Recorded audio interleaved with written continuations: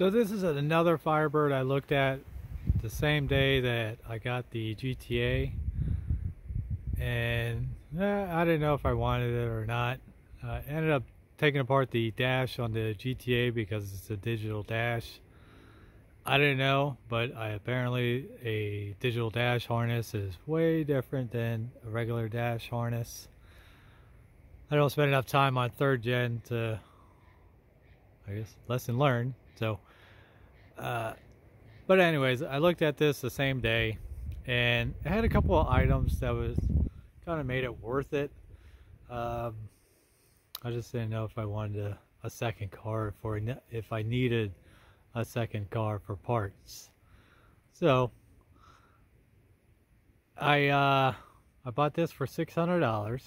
It's a 87 Firebird Formula TPI 5-speed.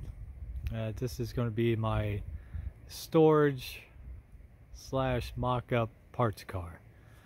But keep in mind, I spent $600 for this. So none of the metal, I'm not worried about any of the metal. I'm not doing anything to it. Pretty much the GTA, all the interiors coming over to this. When I sell the GTA seats, I'll put the drive line into this car and cut up the GTA. I'll use the metal from that to fix my formula and sell off the stuff I don't need or want. This one, the formula hood's not too bad. I might sell it. I don't really need a 3rd formula hood. It's definitely rusted. But at least it has the transmission, all the slave cylinder stuff. Firewall is definitely rusted. It's about as good as the GTA. I mean, I think this one's a little bit worse than the GTA. Anything's fixable if you want to fix it. I already got one. That's all I need. But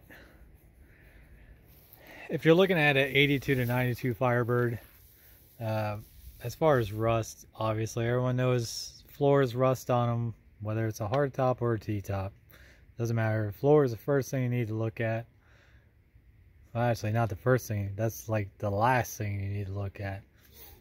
That's one of the items to look for as far as rust issues. Floors, the firewalls are another common issue for them. Then that's another issue area is the arch of the wheel well. They usually rust out. All where the hood release cable comes through and all your wiring, your fuse block, all that. This is the corner that really goes south, below the AC box. That usually rots out. So these fenders are rusted. The pillars are another area, but outside of buying them for parts cars, if you're buying one that you would actually want, the very first thing you need to look at is whether or not the VIN number is rusted away.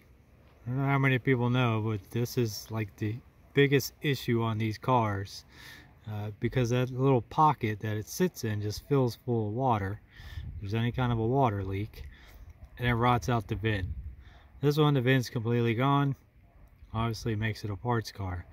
The VIN, if you can't read all the GM stamping around it, it should be black with GM stamping or silver GM stampings in there.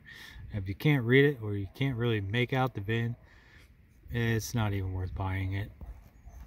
You're not going to get another VIN. I doubt any state's going to issue a new VIN. So, then you got to pull the windshield out. Anyways, so that's what makes it a parts car. For me, the roof is actually a good roof. It's not rusted. It's not rusted along the lip. I mean, outside the lower portion of it. So, well,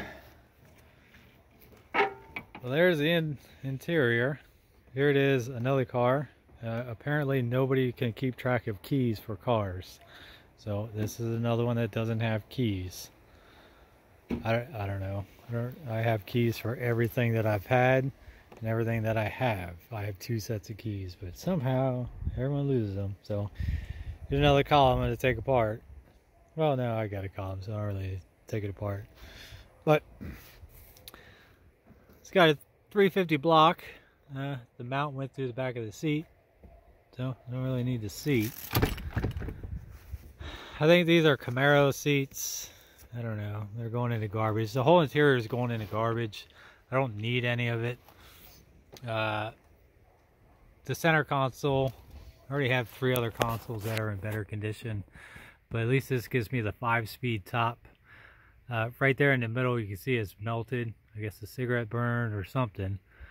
But power mirror switch, if I cut it out, I can put a power mirror switch in there. That's if I do a 5-speed. I mean, we all know Camaros and Firebirds don't need to be 5 speeds to be fast. Only Mustangs need a 5-speed. I wouldn't buy an automatic Mustang. I don't know who would. But these you can just get away with an automatic. But it's got a 140 cluster. I believe on 50 TPI cars. If you got it with a manual, you got it with a 140 cluster. If you got it with an auto, is a 120. GTA's 140, Formula 350, 140. Obviously, anyone that's into these knows you can't get a 5-speed behind a 5.7. But yeah, got it out completely. Switch all the GTA black interior over. Get some 90 to 92 Firebird seats. I like those better. The GTA seats, you're stuck at an angle. I mean, they're power lumbar, power all this stuff, but you're still stuck at an angle. And I don't like it. I would like the 91, 92 seats, 90 I guess. But I'll put my 90 to 92 dash in there. I'll switch this harness over to that dash. I have the brackets which hold the 90 to 92 dash that I'll weld into the Formula 350. I took those out of one of the parts cars that I bought. But this is the heap for 600 bucks. Some would say it's not worth 600 bucks. You probably won't even go look at it for someone paid you 100 bucks to go look at it. For me, I already looked at it anyways, because you never know what you're going to get until you go look at something. So I saw the harness, great. Transmission, I don't really need a 5-speed. And then looking around in the car, these were sitting in the back seat. I was like, oh, well, you know, I'm not really going to save TPI, so I don't really need it, but maybe I could sell it. And then move a little bit more garbage.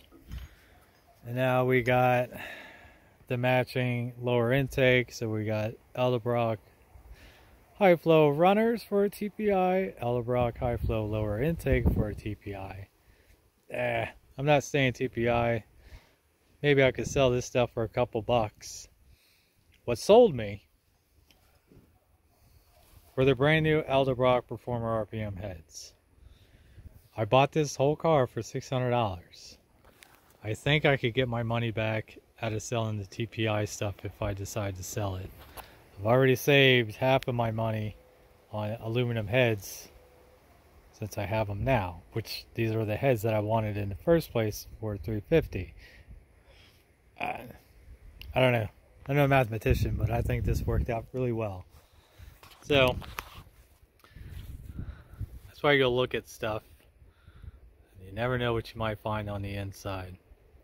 That's it. That's the second one. That gets chopped up and sell pieces off of it. That's it. That's what I got.